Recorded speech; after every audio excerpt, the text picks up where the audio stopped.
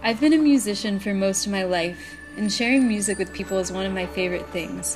When you play a show for people, you look out and see everyone dancing, having a great time, and leave feeling rewarded.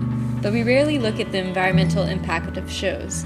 Where is our energy coming from, and where does our waste go? So we decided to ask ourselves if we could create a zero-waste, sustainable music festival. So here's our blank slate. I think first what we need to ask ourselves is, where do music festivals get their power from?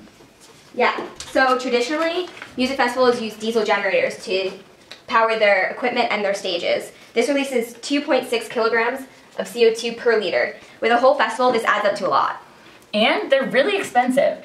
They cost $16 per kilowatt to run. We will replace diesel generators with solar panels. We'll rent portable solar panels from a company such as DC Solar, and solar panels produce zero emission and have zero fuel cost. So last year, Bonnaroo alone produced 700 tons of waste. Susie, that's 233 elephants. That's crazy. How are we gonna get our concert to be zero waste? Vendors will supply local food and beer, and will use compostable plates and utensils. You can even bring your own cup. Yeah, and volunteers will make it fun and easy for concertgoers to achieve the zero waste goal. Three-pointer!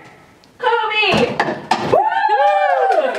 For transportation to the concert, we're gonna install bike racks and have easy access to public transit.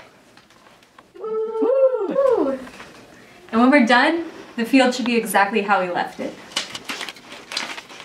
We started this project because we're all passionate about music and sustainability. But this isn't just about reducing waste and emissions. It's about changing people's mindsets on sustainability and setting a positive example for future concerts.